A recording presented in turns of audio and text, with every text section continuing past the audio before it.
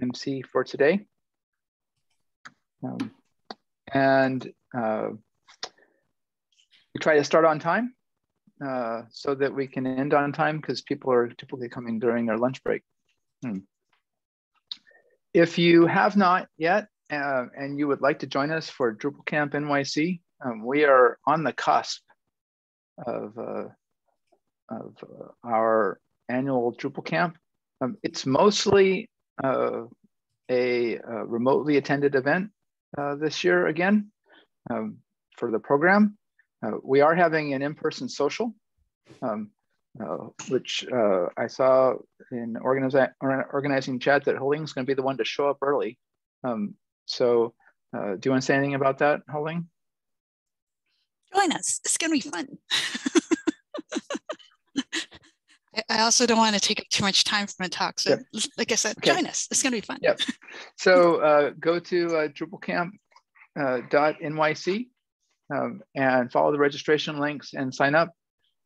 And please join us. If you would like to speak at a future Lunch and Learn, please let us know, and you can email us or mention something in Slack. As David said, he's moving back to Australia. He's been a huge gift to us, for which we're incredibly grateful, helping us organize these. He's been the primary speaker coordinator, which predominantly consists of reaching out to people who on their registration said they'd be willing to speak. And saying, so what would you like to talk about? What would you like to talk about? And filling out a spreadsheet and following up with emails. And so we will need someone to take his place. And if you're interested in that, you can join the organizers channel in Slack. With all of that, let's hear more about DigitalOcean. Okay, so I'm Leora Wenger, and I guess I will share my screen first. Let's see. Okay, so here we go. So you can see it says adventures in multiples, right? Everybody can see it. Okay, good. So this is a story about how I set up some sites on DigitalOcean, or actually 2 of the sites I'm in the process still of working on them, but I'll talk about that. So who am I? I'm Leora Wenger. I'm a Drupal developer at the New York MTA, and I do some WordPress development for blogs and small business. I actually learned WordPress before I learned Drupal. And I learned WordPress by blogging. I learned Drupal because I got jobs at Rutgers, and I kept getting jobs at Rutgers, and they had lots of Drupal jobs. I'm a mom to 3 children. I'm a wife, and I'm a daughter to parents that are no longer here. And this is a picture of my daughter, Ilana, on the right, and on the left, the head covering, that's my daughter-in-law, Emily. And I showed it because I also like doing photography besides doing art. So I thought that would be a nice picture to represent. And yeah, there's my neighbor's roses. And I live in Highland Park, New Jersey. So that's where I am now. And they have these long, beautiful roads, so sidewalks. And I like photographing all the flowers in town. All right, so what was the issue? The issue was that I have 2 sites. Well, actually I have 2, it was sort of like 3 different sites. I have, my old site is actually done in PHP, HTML, and CSS, and it still exists that way. And I did it in some older version of code. And then I have these 2 WordPress blogs, and I wanted to move them. Why did I want to move them? Because A2 Hosting wasn't offering me, there wasn't an easy way for me to get a dev site and a staging site. And I didn't like, they weren't responding the way they used to, and whatever, it was time to move on. So I did some investigating. And yeah, so this is an example of when you do set something up, you need, the new site needs tweaking. So there were a lot of things that I still have to change. This is like me starting to move it to the new site. Right, so I needed a new site. So somebody told me about DigitalOcean at some point. I decided to try it out. And what do you do when you want to move something live, but you've never done it before? You get yourself a test site. So I had a friend that she needs to make money. She had tried building sites herself. She wasn't that successful. And she has her all sorts of products all over different little stores all over the internet, like Redbubble and Cafe Press, and these various kinds of store sites. And they really needed to be in a cohesive place. So I said, you know what, I'm going to buy a domain name, and I was just going to make a page for her. That was the original idea. I was going to have a page, and I would just have a domain, and all it would have was like cards that would link out to these stores. So it got kind of complicated, but this is one of the pages that is actually built now. Like, one of the things she does is she does these fractions t-shirts, and she makes math cards. That's a little bit of her kind of thing.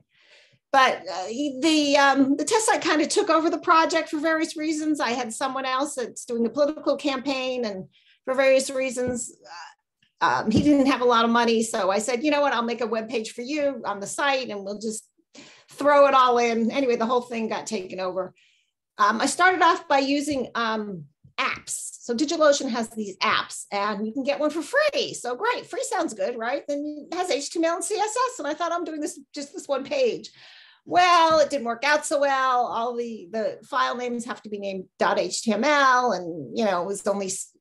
It turns out I'm only using CSS anyway, not doing SAS or anything with this, but that's one limitation. And you basically have to write all the code manually. So anytime you want to, it's not a CMS. I mean, anytime you want to make a small change, and it turned out to be more changes than I originally thought. So, and I knew I also wanted to move these WordPress sites. So that was the other thing. And then the search engine issues also came up. So the apps didn't work. That was the problem. So here are some of my notes. I was doing all these like branch checkouts and trying to figure out how to deploy the code, and that it just wasn't working. So then I had to learn about how the droplets work. So the droplets, you can have a database. So if you have a database, you can do Drupal, you can do WordPress. I've heard of other people using DigitalOcean for Drupal sites. I have not attempted that myself, but there it is. There's the possibility. It has this nice control panel that I'll show you later, and it has monitoring on it. And you can build these multiple, this was really the key thing. You could build multiple sites with these virtual hosts. So that was a big plus.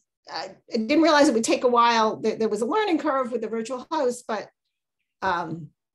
you get started and then you figure it out. So what are some of the cons with DigitalOcean? It's not quite clear how much everything's going to cost. So like last month, my bill was like $12 plus $1 for the backup. I'm probably going to need to expand that. So whatever, I'll have to figure that out.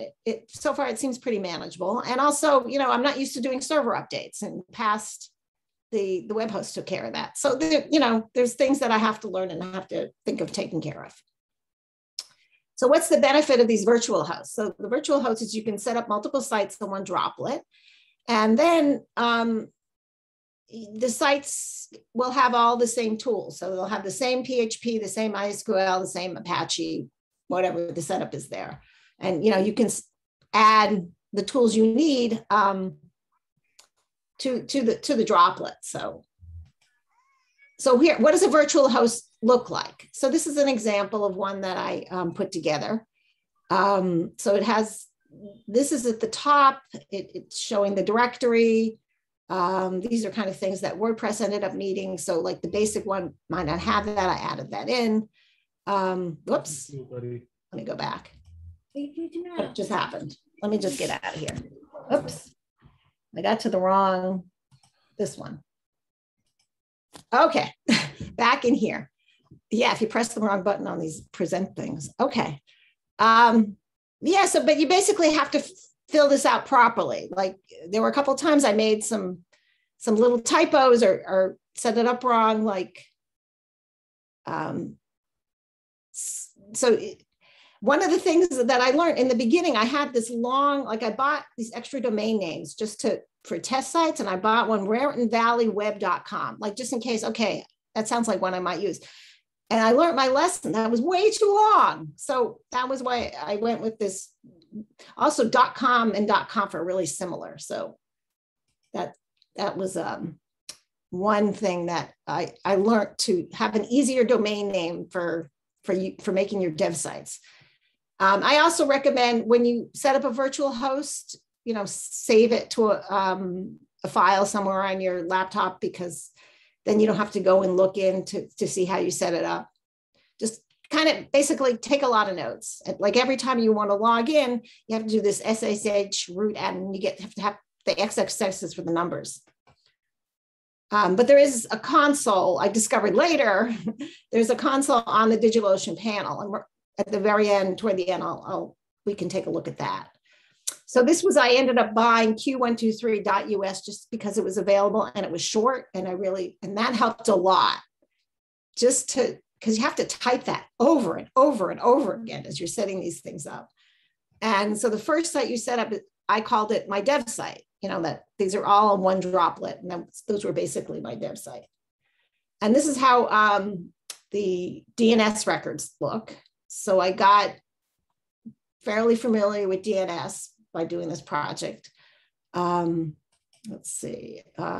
So one thing that I learned kind of by accident was that if you have a domain and it's on DigitalOcean, it's not so simple, like you want it on one droplet and move it to the other. So don't destroy the droplet before you move it. Like move it first. And there's kind of like, you have to make sure you get to the right place where you can take it off. But I did discover that the support is pretty good, like actually very good. I mean, like you go in, you set up a ticket and you say, well, what happened to my domain? I destroyed the droplet before I could get to it, and they responded. So they helped me. They helped me through some of that. That was kind of one of the issues where I kind of was scratching my head. What did I do with that domain? So this is an example of how a support ticket looks. And this is just this magical thing. This is my old blog, which I still haven't revived, and it's going to look a little different, but it's so I could put my artwork up. So that's kind of my, this isn't so much to make money. I'm working full time. So do I have time to take on small clients? That would be nice, but I really want to get my old art blog back up again. So that's what I'm working toward. So this is how I set up the dev staging production site. So I have two droplets, and the original droplet I use as kind of a dev site. And then right before, I don't really need staging very often. I mean, I've actually only used it once. So on what I would call the production droplet, I had one that I just, so I had the database and the files, and I imported them all into the staging site, and I called it mock stage. And so I did that so to make sure everything was right in place and on the same droplet. And then it wasn't like using Unix to copy the files. It wasn't that hard to copy it over to the real site when I was ready to go live. So that was kind of my dev staging in production. And I ended up just deleting the staging once it was live, because I don't really need it that much. Whereas the dev site comes in very useful if you want to play around, you want to, change the theme and change a plugin, whatever, you want to just play with it. It's very useful to have that still existing. So these are some of the things that take time. In general, like if you make a DNS change, you have to know it might take up to 2 days. Sometimes installations take a little while. Server updates, I spent all this time. I remember you have to bring down the whole droplet just to do the server updates, and you have to do what's called the snapshot. I mean, not have to, but they recommend you do a snapshot. I also learned that you're really not supposed to keep those snapshots around because they cost money. So better to make them and then destroy them. And the backups don't really use snapshots. I think they might make them and then they do the backup of them.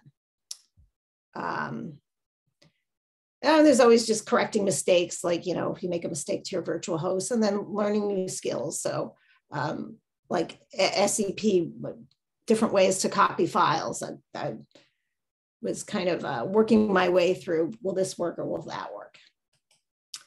And this was a nice discovery on my, my newer droplet. There's this nice little console.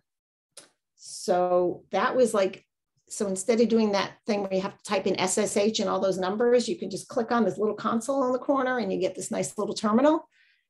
So that was nice. And you can also tag your droplets. So I called one of them prod and one of them dev, because sometimes if you end up with like using your name because they're both your sites, and then you realize, wait a second, they look too similar. So that way you can remind yourself which one is which, but that's very easy to do. Yeah, see here you can see the IP addresses that you get to know after a while, because you have to type those a lot.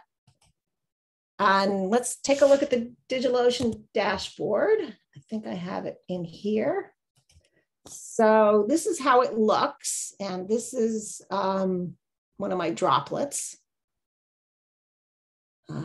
Okay, so let's see. I'm trying to get to the droplet itself. Okay.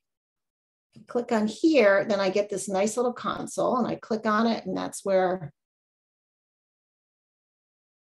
I can get to, and if I type LS, you can see what's there, and then I can go, this is one so all these virtual sites are, nope, it didn't do it.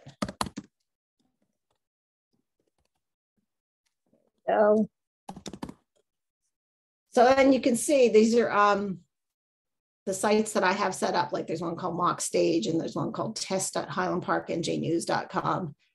And the virtual hosts are studied, not studied, they're stored in what's called the .conf file. So they're elsewhere. So you kind of go back and forth between those and setting up your sites. And let's see, we can look at, this is the monitoring. So let's see what it looks like for the last 24 hours. So it looks like, this is just an idea. You can see your sites. Well, not so much the sites. Yeah, I have analytics on the site itself to see like what pages they're going to. So this is just more of like what kind of load it's getting. And yeah, they have all these different like backups. I actually did, I decided to pay the $1 a month for the backups, just another thing. So let's see what else. What else do we have to show you? Oh, so one of my sites, I named it, I set it up in WordPress, and I meant to do www.mock. I actually didn't give it much thought. And then I just think about this beforehand, like, do you want domain.com or www.domain.com? And then in the end, I said, you know what, it's working. I'm just going to leave it for now. But there's something called, like if you may be familiar with cert bots. So you have to, like, sometimes your site doesn't work because you have to recertify the, get the cert for the domain. So the HTTPS works properly. And yeah, there was a lot of changes that I would have to make. So decide that in advance. That's all. This is just my friend's, she makes these Sybil Ludington products. That's one of her things, Sybil Ludington. So who's Sybil Ludington? She was a teenage girl who woke the patriots, similar to Paul Revere, by writing all night and using a cudgel to knock on the doors. So I learned about Sybil Ludington, and that's one of the things on one of the sites. And another thing I learned is, I've kind of learned this over the years with some of my Drupal work, is a lot of times you're doing all these backups and you think, oh, I'm going to do my site that way. I would just use one of the backups that I've made over all these years. And it turned out a lot of times you want to like rebuild a site because you put in all these modules or all these plugins that you don't necessarily want. So you want to basically build in pieces. So that's kind of what I'm doing with my own sites. I'm actually not just migrating it, I'm rebuilding it as I go along. And yeah, so kind of I think about backup tools and that sort of thing. And this is one of the sites that I'm planning to rebuild. It's called biz.leoraw.com. And I was telling David that I originally built it and I called it Websites for Small Biz. And people told me, oh, you should write for the customer. And I realized I want to write about tech. I didn't want to write about what the customer wants to hear, and the customer didn't want to hear about tech. So the Facebook page I couldn't change. So I could put in the, Websites for Small Biz that is customer oriented or whatever. But here is where I plan, like in the future, once I get this up and running, to if I do a tech talk like this, I could later post it as a post and write it up there. So backups. So I already mentioned that they have these droplet backups, and then you can have however you do your backups within your Drupal or WordPress site, you can do it in there. And they have these snapshots that you can use if you need to make a copy of your droplet as it is. And here are some more links for learning. I will post the slideshow to the Slack channel later, and let me know if you have any questions. That's it. So. Nice job. That's awesome. Okay. Let me know what you want to hear about. I think droplets are cool. I've got a little droplet that I pay $5 a month for. That's mostly static. It is running an Ubuntu standard instance. I've set up a small Apache server. I just use it to put up links to talks that I've given. Wow, interesting. Yeah. But it's $5 a month. And I like to do my talks in Impress.js, so it's not dependent on anybody's, any company's technology. Because I'm using. That's good. I'd love to move away from. I used to use PowerPoint, and Google Slides was So what's the one that you use for? It's called Impress. There's so somebody wrote a book about it years ago.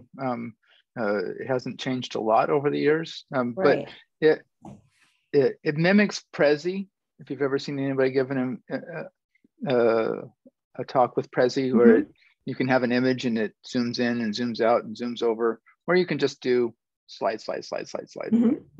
But you build your talk, you build your slides in HTML and CSS, and it loads JavaScript, and then anybody can have it. They don't have to have a particular. I love Keynote personally. I think it's really well done. But if you're not, then I either have to export the slides as PDF, or somebody has to have a Mac and they have to be able to run Keynote, or you have to export it to some compatible format. Google Slides isn't necessarily open source, although it's collaborative. So just for stuff I'm doing myself, especially I'm usually doing open source web technology talks. I like to build the talk in open source web tech. That's why I do that. But for your talk, I use a droplet. It's $5. And it's always $5 every month. It's a little tiny Ubuntu server. I do have to maintain it a little bit. It's got a Let's Encrypt script that runs. It keeps the certificate. Right. That's one of the things I have to set up. Yeah. But DigitalOcean has awesome documentation.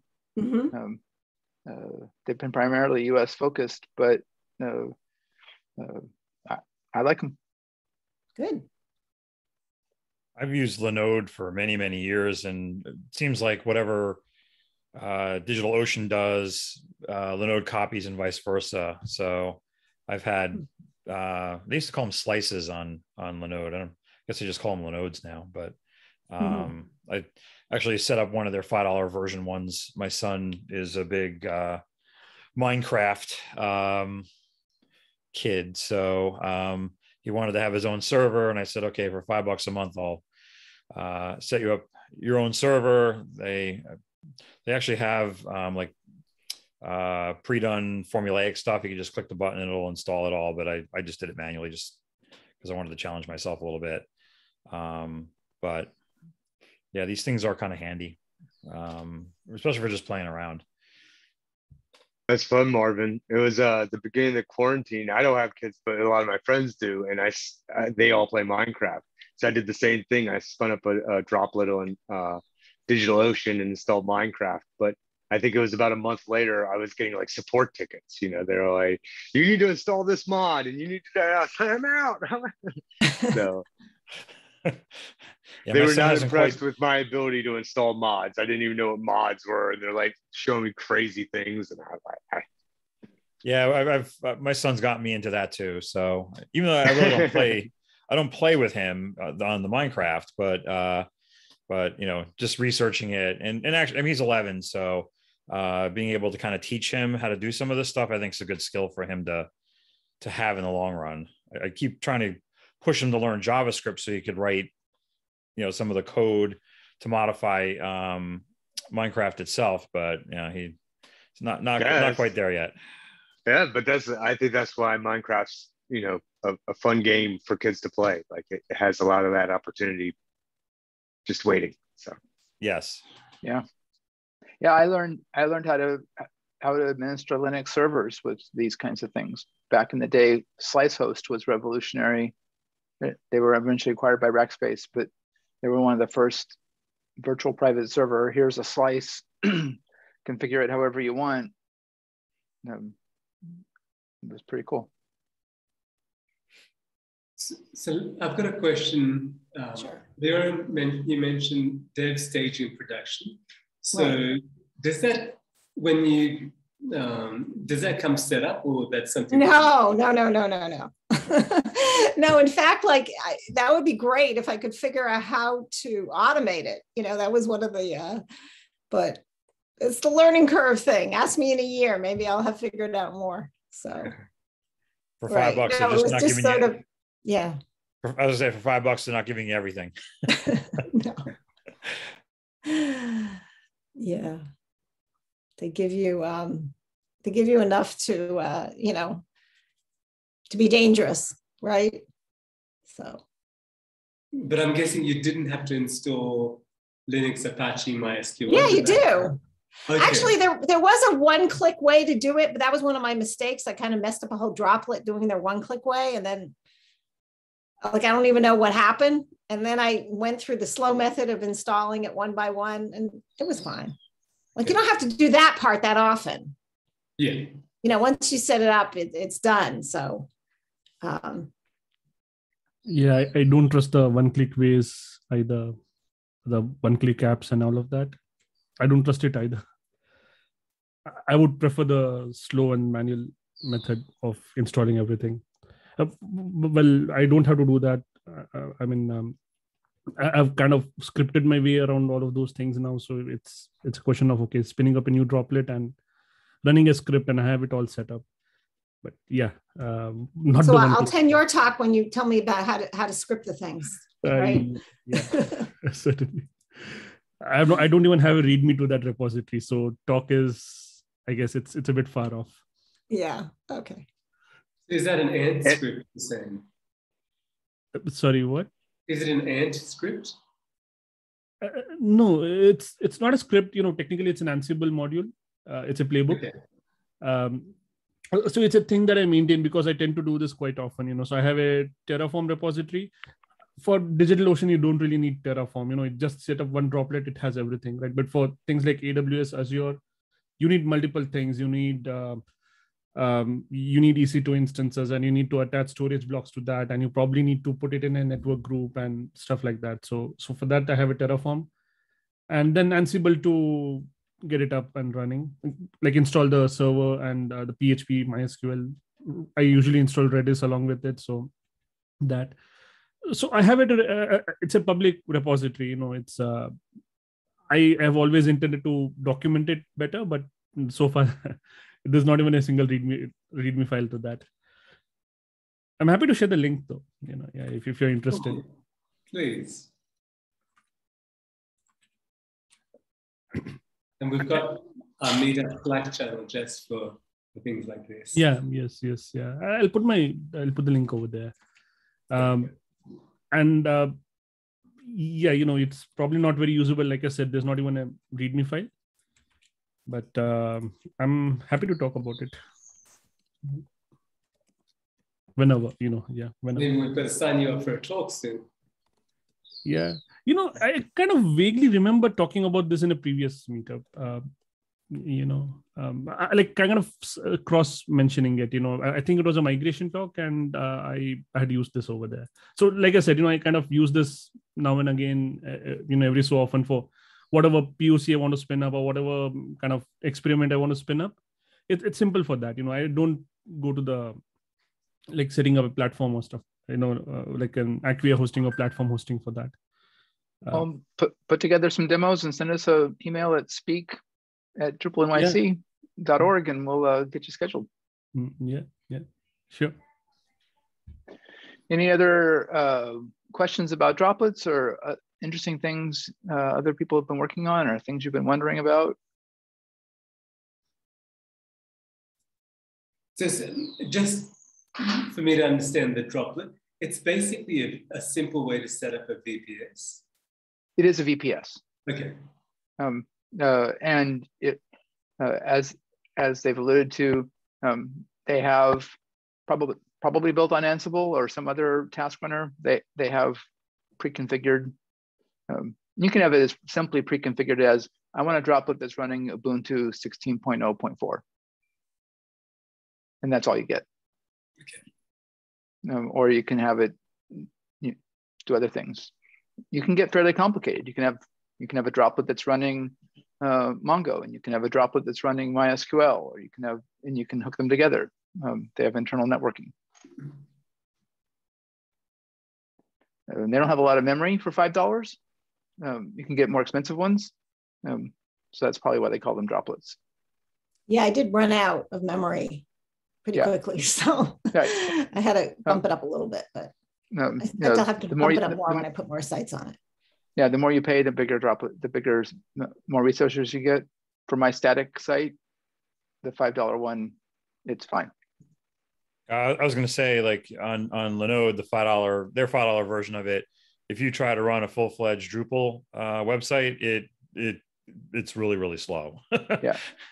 The $10 one, maybe the $20 one is really kind of the minimum you really want to go with. Yeah, I only use my $5 one for static, and before Slack was a thing, I had an IRC watcher, little server running on there watching the IRC channels that I used to use. That's no longer a thing. Now maybe it's worth having it to like mine Bitcoin or something, when those get so expensive, it's worth doing.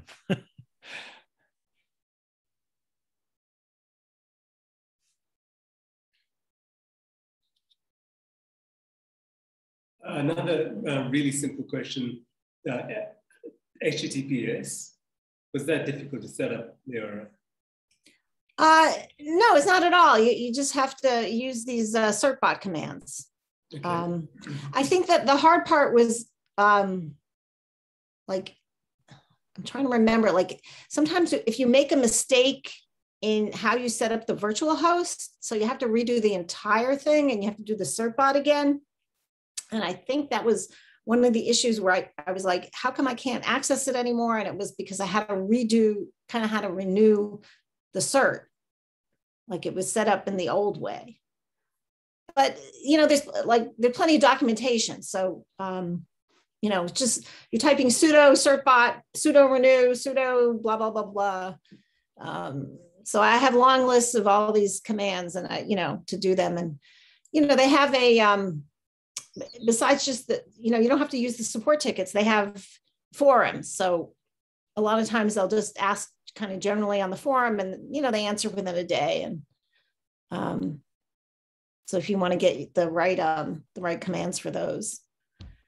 And yeah, after a while, because I was like using these in the beginning, I was using these longer domains and then I was using subdomains and then I kind of lost track of all the different domains I was trying. So now I'm getting all these like, your certificate is about to expire. And then I asked them a question, like, I don't have to pay attention to this because I didn't end up using that one.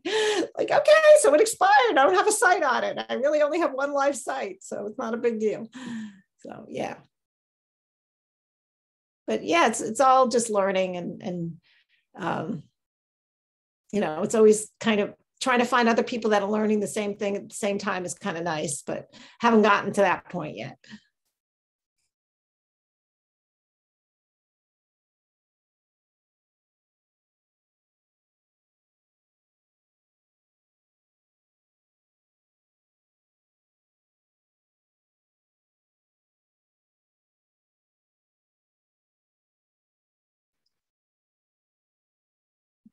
Any other topics or questions today?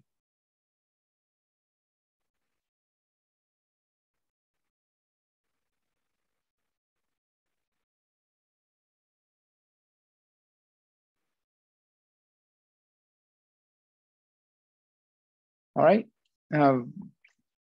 Thank you very much, Leora, for sharing your experience with droplets. Thank you.